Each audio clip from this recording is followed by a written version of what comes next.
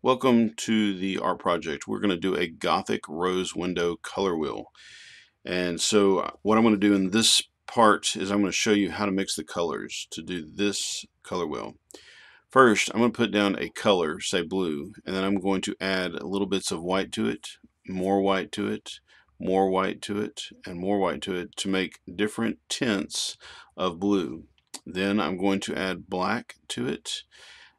Then I'm going to add a little bit more black to it, and then I'm going to add a little bit more black to it to make shades. You'll see as we go here. Just want to give you a little diagram to start with. So here's my palette with blue up in the left and white over on the right, black at the bottom. Then I'm going to mark my circles, first with blue, then 4 across I'm going to do yellow or red, then 4 more will be yellow. Blue and yellow make green, green and yellow make blue-green, green and yellow make yellow-green. And I'm just going to keep marking these until I have all the appropriate colors so I don't mess up later.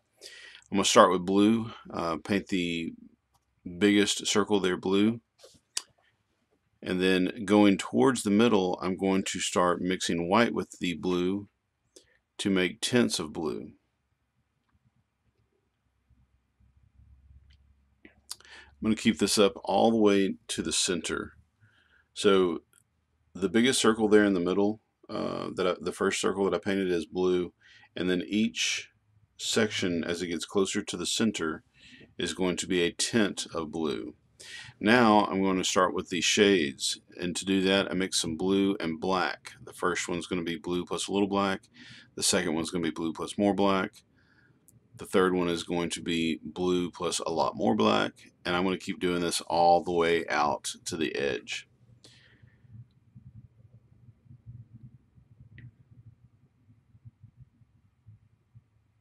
Notice how I've got one right here that is darker than the rest. I was trying to make it a little bit lighter by adding more blue to the top of it, but that just didn't work. You're really going to have to basically white it out and then redo it if you make a mistake like that.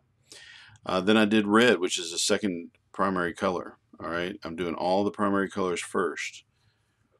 Then I do tints of red all the way to the middle of the circle, to the middle of the rose window. Then I mix blacks and do the shades of red. Then I do the yellows. And now I'm going to mix together yellow and red and make orange, which is a secondary color. Now I'm going to do all three secondary colors. Red and yellow make orange. Red and blue make violet. Violet. And then I did the tints of violet and the shades of violet.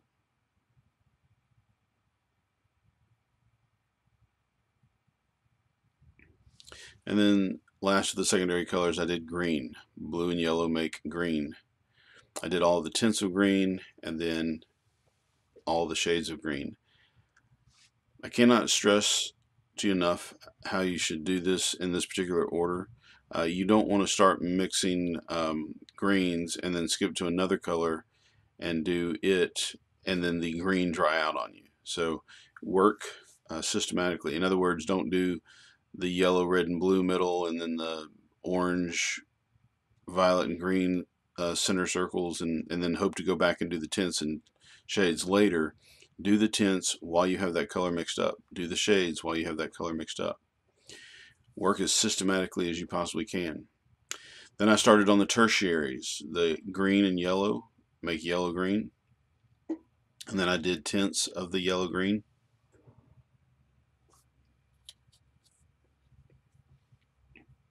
One of the things that I would suggest doing that I did not do here in this video is I would make your pure color a little bit closer to the outside edge.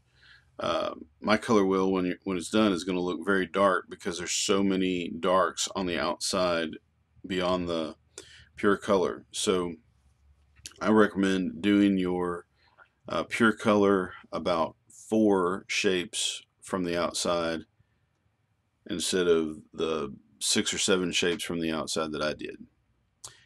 It's hard to get your color darker and darker without it getting totally black. Then I did the blue-green, the tints of the blue-green.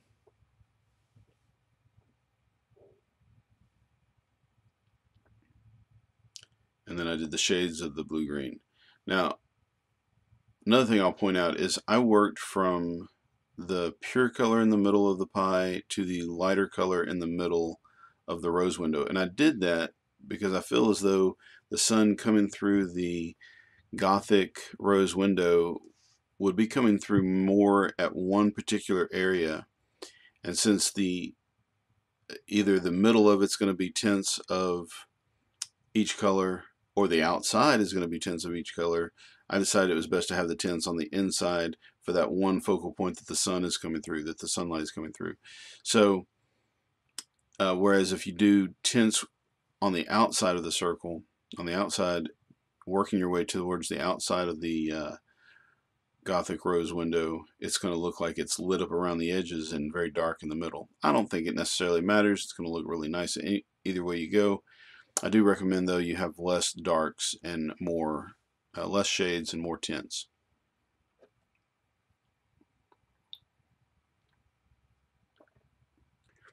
So basically, I'm working my way around now to all of the tertiary colors, and now I'm on the red-orange. Let me throw one more thing out here at you while I'm finishing this up. I'm colorblind.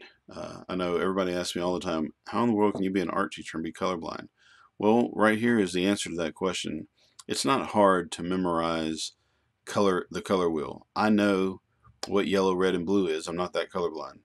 And I know that red and blue make violet and red and yellow make orange. And so I can memorize all that and still mix colors and do a halfway decent job, I think.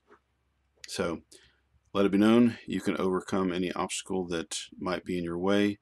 Persevere, try and paint inside the lines, work carefully, work smoothly, be sure and wash out your brushes, don't contaminate your colors.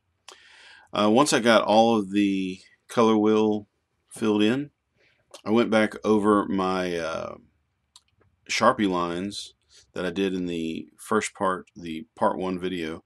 I went back over all of these to kind of clean up the edges of the paint. It really helped make it look a little bit cleaner. Do not rely on it. Try and paint inside the lines because the marker does not cover up as well as I would like for it to. But all in all, I think it turned out pretty good.